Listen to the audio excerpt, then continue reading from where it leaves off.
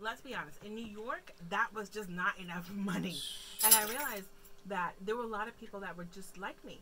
You're going through the motions, you're paying your debt, you're a good person, but you just don't make enough money. And sometimes you can't leave your job for a better job. I'm in New York.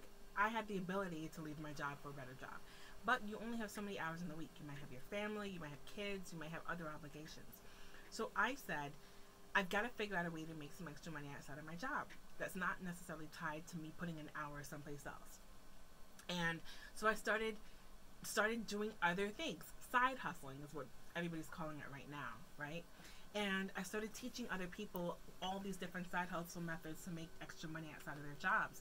And so I created a Facebook group because they asked me to. They were like, we need a space where we can kind of hang out outside of your blog. And I'm like, oh, okay, let me create a Facebook group.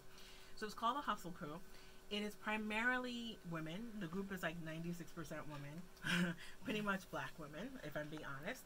And there are over 8,000 people. I close the group every so often to new members because I don't want it to get too big.